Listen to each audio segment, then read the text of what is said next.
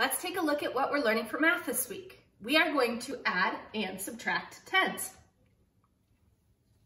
I have some base 10 blocks here.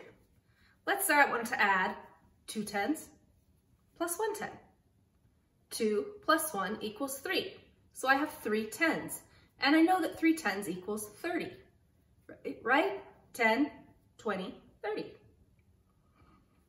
Let's take a look at a subtraction example. Here are my 3 tens.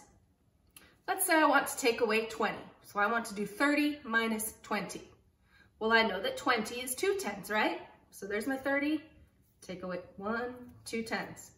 What's left? 1 10. So 30 minus 20 would equal 10. 1 10. Let's take a look at some examples on the board here. Let's add 40 plus 20. You might notice that I've made a very simple drawing, just a line to show my tens. We're going to do a really easy drawing to show it. Okay? So 40 plus 20. Here's my 4 tens, that's my 40. Here's 2 tens, that's 20. And if I add them up, I know that 4 plus 2 equals 6, right? I also know that 6 tens equals 10, 20, 30, 40, 50, 60. So 40 plus 20 equals 60. There we go. Now let's look at a subtraction example. 70 minus 30. I've drawn 7 tens. Now I need to take some away. I want to take away 30, which I know is 3 tens.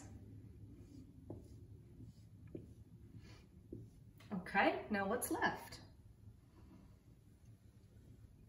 10, 20, 30, 40, or 4 tens. 70 minus 30 equals 40. And I can also think about what I know about addition, because I know addition and subtraction go together. If I know that 3 plus 4 equals 7, I should be able to figure out that missing part.